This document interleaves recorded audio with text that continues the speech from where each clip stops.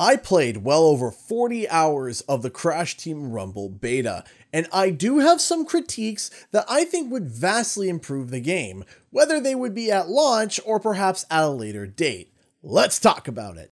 What's up guys, Canadian Guy here, and I am back with a bit of a lengthy video. So before I even dig in, I want to say I absolutely adored this game. I played the beta all the way until I was literally disconnected from the servers. Toys for Bob had to literally drag me out of the servers kicking and screaming. So just know that when you see this video and be like, oh, did CGE not like Crash Team Rumble? No, I loved it.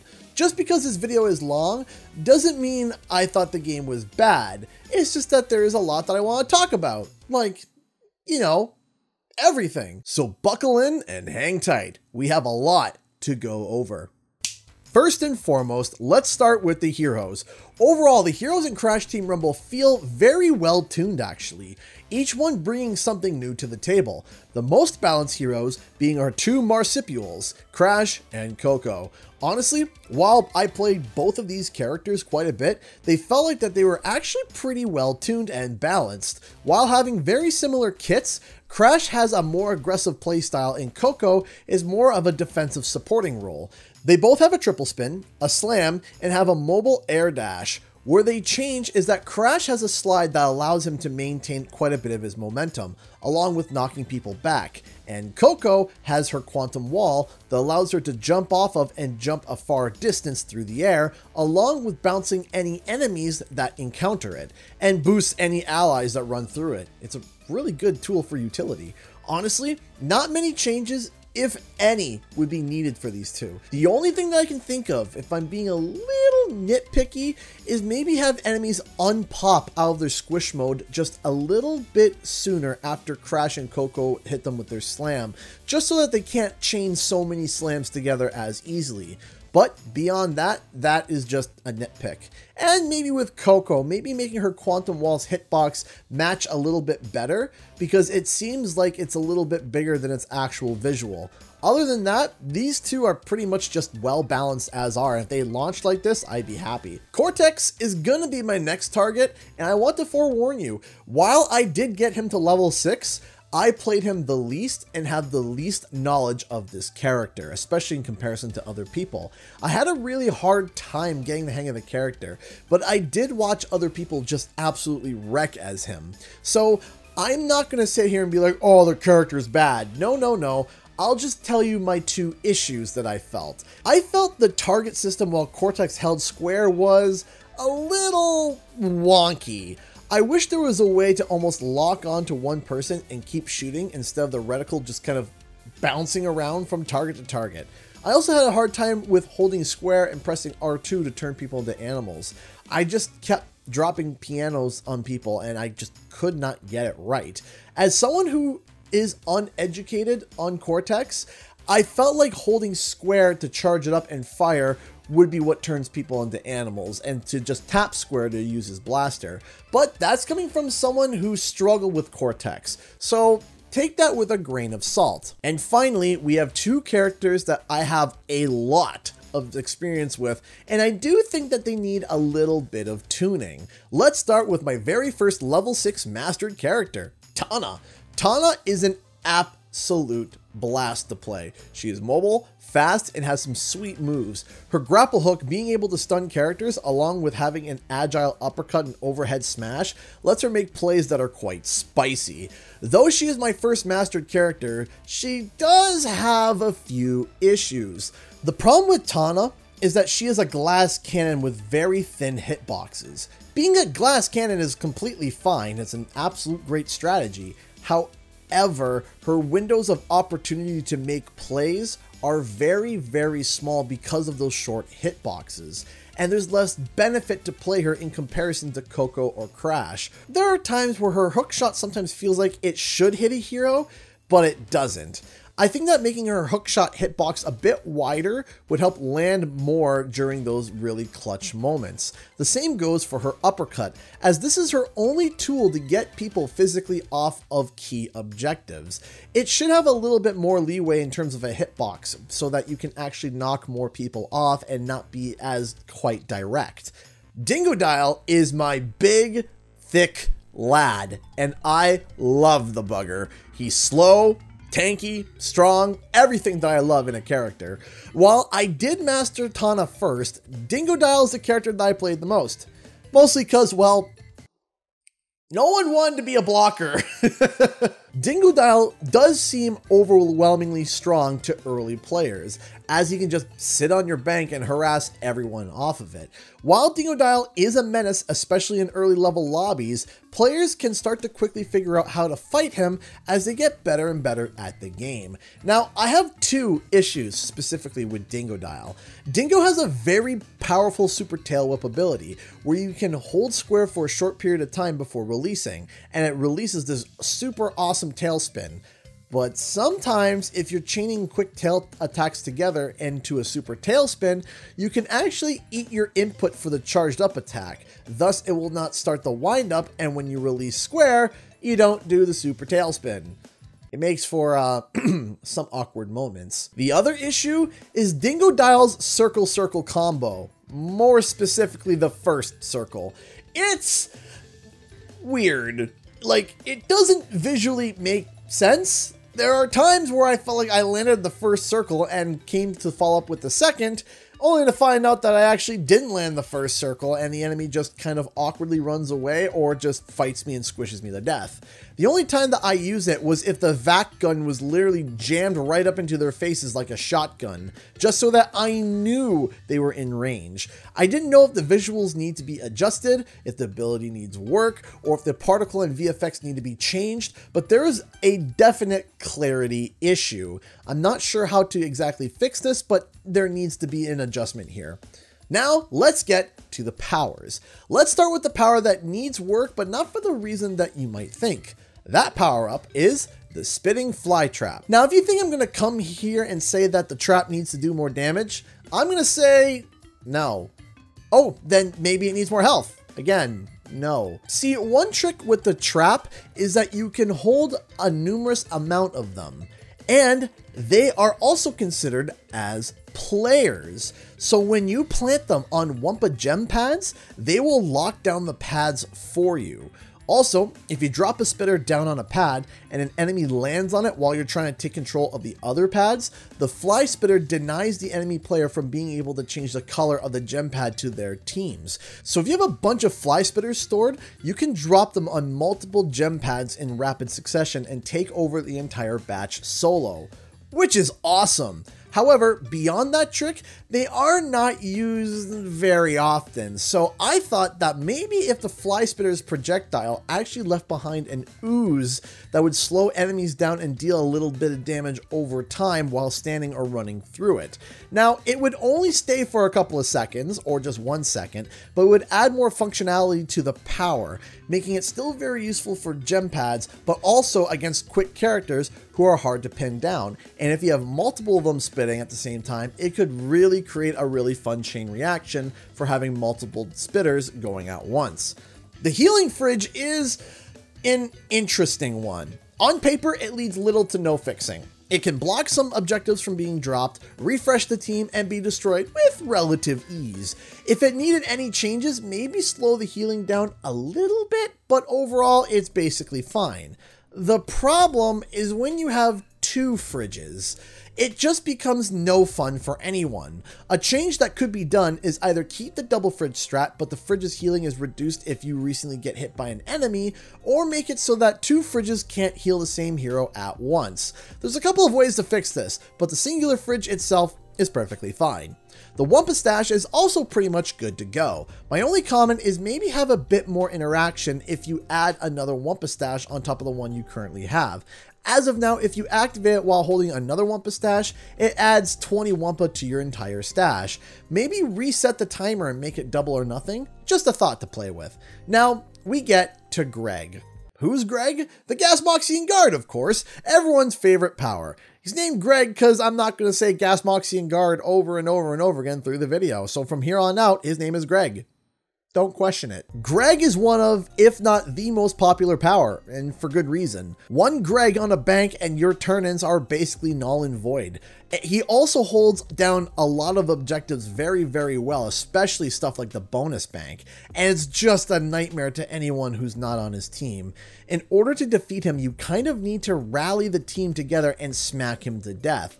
Now, while I love Greg and he has won me many, many matches, I think he's a little too beefy or stays a little too long. Even with a Cortex, it can take a while to melt down a Greg, so an adjustment on either how long he stays around for or how beefy he is might be in order. Now, in this video, I don't want to talk too much about what they could add to the game, just what was present in the beta, but there is something that I think could be added that could also fix with the previous issues that I had, like the multiple fridges and Greg, and that is some kind of a counter power. Imagine activating just a little turret that would follow you around that would be focused on shooting other power summons and maybe some boxes to collect you some Wumpa. It wouldn't deal damage to players as its main goal is to counter other powers, but that's just an idea. Next up, we have the levels. Just Beachy is a really fun map. It's small, but it's a lot of fun. My only concern is actually the relic stations. As you know, there are only 2 relics on Just Beachy, the beach balls and the epic relic station, the bonus bank. But there might be a couple problems here. Most other levels have multiple kinds of basic relic stations, but Just Beachy only has 1. Now, to the second problem. The only way to break the beach balls is to slam them from up high. Unfortunately, not every character even has access to a slam, like Dingodile and Tana. So maybe a 2 birds 1 stone situation could be a defensive relic at the banks that also has the potential to pop any beach balls that land on it, like a spike trap, or heck, let's follow the theme and make it a pufferfish. Also, beach balls float. So maybe if you're in your beach ball and you land in the water, you can actually float for a couple of seconds. Unless the ball pops, then, well, it's bye-bye Bandicoot. Tiki Towers is really the stage that's kind of seen as the model level to show off to everyone. It has the Crash look, aesthetic, has great power-ups, and it's an overall fun stage. But there's really one thing that bothers me about the level, and that's the Bandicootapult. The only use it really has to get to on top of the tower as fast as possible to fight for the center gem pads. There's also relics at the top of the tower, however, it costs 2 relics and then you get 3 at the top. So you're kind of only netting 1. So beyond that, it's kind of it. With every other relic station on the map being super important, like Uka Uka and even the cannon barrages, I feel like the Bandicootapult either needs more pizzazz or be reduced to 1 relic. If we went the pizzazz route, maybe it grants a movement speed boost upon landing, or a little health boost for quick escapes, or maybe even increase it to 3 relics, and when someone lands after being launched, it does an AoE damage wave that is also a small knockback to everyone around the person landing. Just something to give it a little bit more use, because it can also be used to defend Uka Uka and other places around the Bandicootapult itself. But overall, beyond that, this is a fantastic level. Calamity Canyon is the most notorious for the common "where's my bank again" issue. Every single match, I find myself running to the wrong bank every time, and I literally don't know why. I get so mixed up and confused on where I am, and it drives me insane. Maybe it's the spawning spot? I can't make heads or tails of it. Also, Oxide should be able to move a little bit faster. If you're a mobile character like Tana or Coco, Oxide is annoying but manageable, which also leads to my next critique of Oxide. He should switch targets sooner. It's a little annoying when your team drops 30 relics and he spends half the time chasing down 1 or 2 people and doesn't even get them. If you have someone that knows what they're doing and they're fast enough to keep clear of them, they just run them around the stage away from their allies. Oxide should be able to shift his targets sooner and not chase for so long so that his time isn't wasted chasing someone who's hypermobile. Now, there is a critique that a friend of mine, Wumpa Lewis, said over on his channel, which was that the characters aren't really talking and that it would give more life to the game if they actually did. And I would have to agree. Crash Bandicoot is full of such colorful characters that all have their own personalities, so more verbal interactions between the characters would be a lot of fun. But there's another issue that has a solution that can also remedy this one. The ping system is not bad, but could use some work. At the moment, you click the ping button and all you hear is a whistle and help. It's nothing specific, it just says help. Now, while this is better than nothing, I think giving an actual verbal cue from the character you're playing as would help with both clarity and personality, along with the ping changing the voice line depending on where it's placed. Let me show you an example for Coco. Need some help on this bank. Get this dingo dial off of our bank. Don't let them turn in. Turn in your relics, we can win. Of course, to make sure it's not spammed over and over again, the voice line would only trigger on the first set of pings, and if you repeatedly ping it, it would just become the whistle sound effect. After a match, getting top performer feels great, and while the banner and victory music is fantastic, I think showing off the hero and their skin would also be fun, while also emoting. This would kind of be a fun way to show off the cosmetics that you own, which also might cause others to say, hey, how did they get that skin? That's so cool, and cause the other players to investigate and engage further with the game to see how they also can get that skin.